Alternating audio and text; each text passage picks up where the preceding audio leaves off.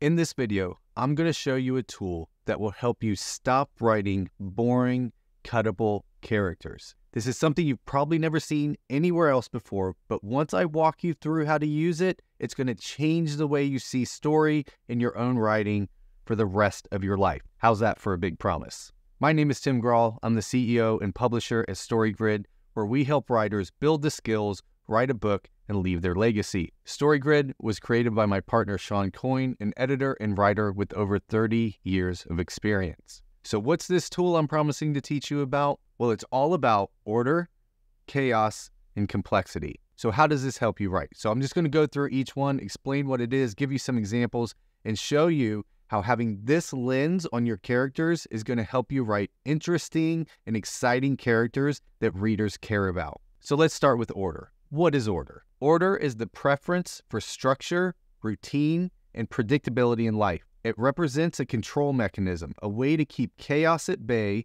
by sticking to well-trodden paths and rules. And here's the thing you need to know. Too much order is bad.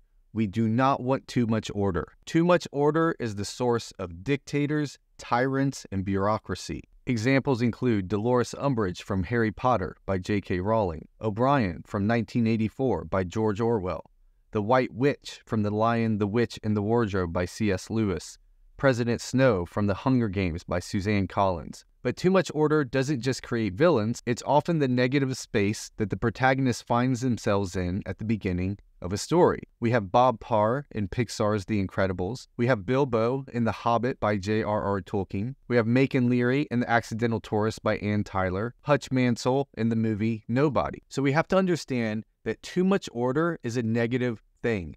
Any characters that are tipping more and more to order, they're going towards a bad place. And so we see this in our villains, we see this in our protagonists as well. So now let's look at chaos. What is chaos? Chaos is the embodiment of unpredictability, fluidity, and constant change. It is the wild card, the unexpected curveball life throws that breaks the monotony and predictability. And once again, too much chaos is bad. This is where you get total volatility and unrest that makes it impossible to feel safe. Examples of villains include the Joker from DC's Batman, Randall Flagg from The Stand by Stephen King, the Queen of Hearts from Alice's Adventures in Wonderland by Lewis Carroll, and Gollum from The Lord of the Rings. And again, it's not just the antagonists or the villains here.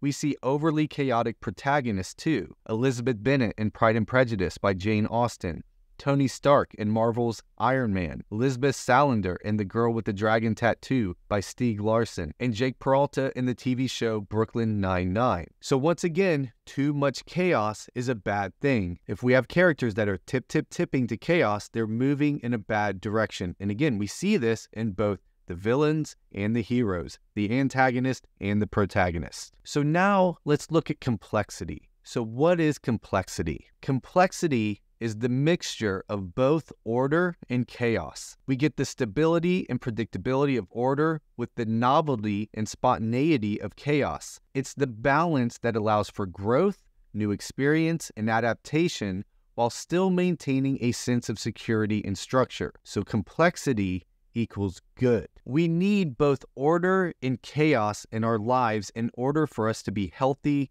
growing individuals. If we lean too far to order, we never try anything new, we become overly structured, and we become rigid. If we move too far into chaos, then we can't ever feel safe, people don't feel safe around us, and we never know what's going to happen next, which creates an unsafe space.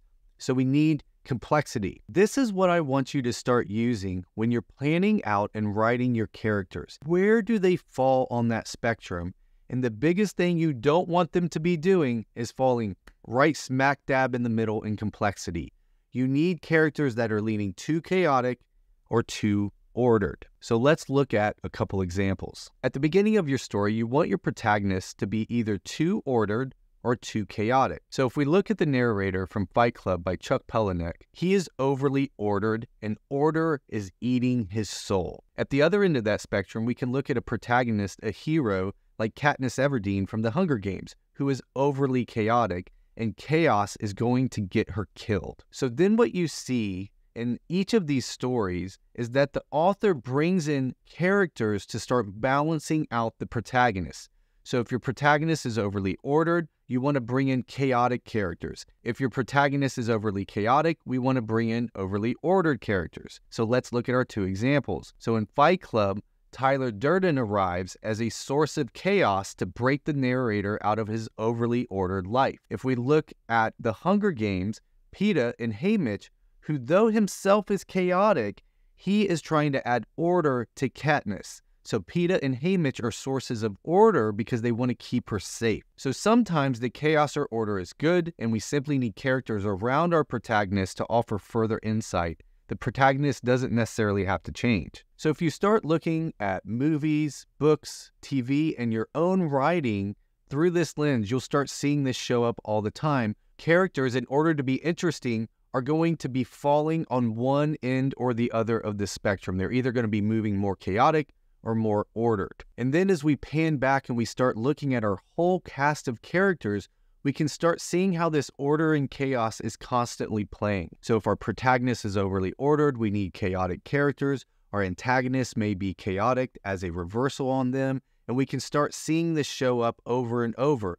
But if you want your characters to be interesting, they have to be either overly chaotic or overly ordered. And a lot of times in your story, the lesson the protagonist needs to learn is if they're overly ordered, they need to complexify. If they're overly chaotic, they need to complexify. So two of my favorite examples. The first is The Accidental Tourist. Macon Leary is an overly ordered individual. And I will tell you, the reason why this book hit me so hard is as I was reading it, I thought, this is what could happen to me. I am an overly ordered individual. Whenever I get stressed, whenever I get afraid, I tend to start overly ordering my life, getting more rigid and more structured. And as I watched Macon Leary descend into a hell of overly ordered life, what happened is chaos got thrown into his life. He broke his leg, ended up having to go move in with his family members, which were nothing but chaos. And then a new woman entered his life, which was nothing but chaos. So if you want to see just a good example, first, of just fantastic writing and a wonderful book,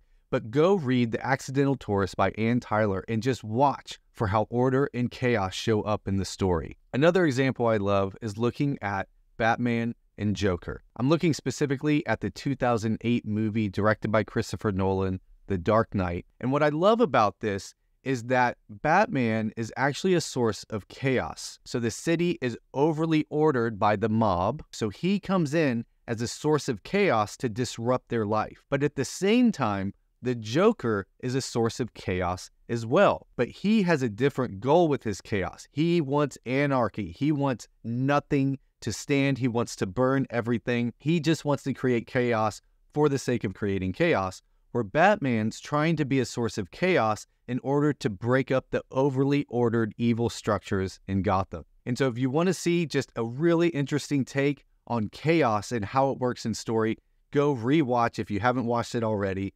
2008 Dark Knight, directed by Christopher Nolan. So when you're thinking through your characters, your protagonists, your antagonists, think about, are they overly chaotic? Are they overly ordered? What cast of characters are going to be in your story to add complexity to your story? You don't want it to be overly ordered or overly chaotic. You want your story to be about complexity, so you need characters on both sides of those spectrums. You don't want your story to be overly ordered or overly chaotic. It needs to be complex, which means you need characters that are going to be at different levels on that spectrum. But you can't have characters that are pegged right in the middle of complex because they're going to be boring. We want to see what happens when these overly ordered and overly chaotic characters start bumping into each other. We want to see what happens. It's going to be interesting. When you're looking at your characters, when you're trying to create characters that are not boring, you're not going to want to cut from your story, that aren't going to drive your readers and your editors crazy, think about this lens of order,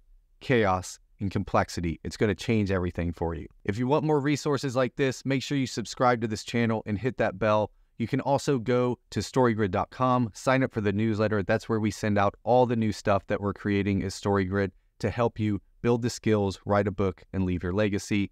As always, thanks for being a writer. Thanks for being a part of our community here at StoryGrid, and I'll see you next time.